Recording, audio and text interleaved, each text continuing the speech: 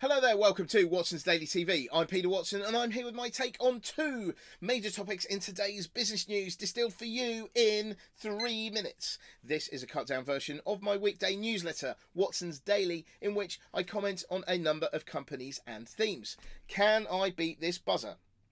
Today I'm going to talk about Nvidia's purchase of Mellanox and Tesla's U-turn.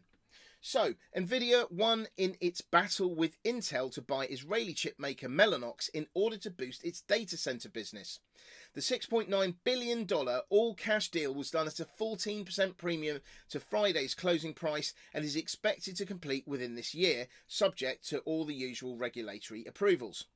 Mellanox makes cables and switches that transfer data between servers, storage systems and infrastructure equipment, which should fit nicely with Nvidia's graphics processors.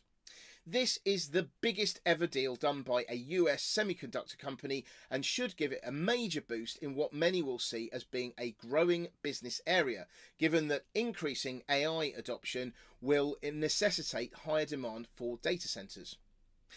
The other thing I wanted to mention today was Tesla going back on its recent promise to close almost all of its physical sales outlets and push everything online.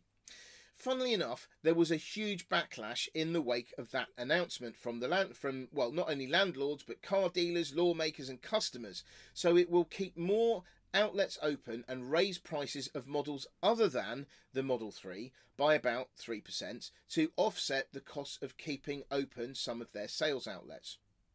Other than that, in today's edition of Watson's Daily, I talk about drama in Turkey, Mexico and Venezuela, as well as Microsoft's moves into biological computing and Levi's preparation for market.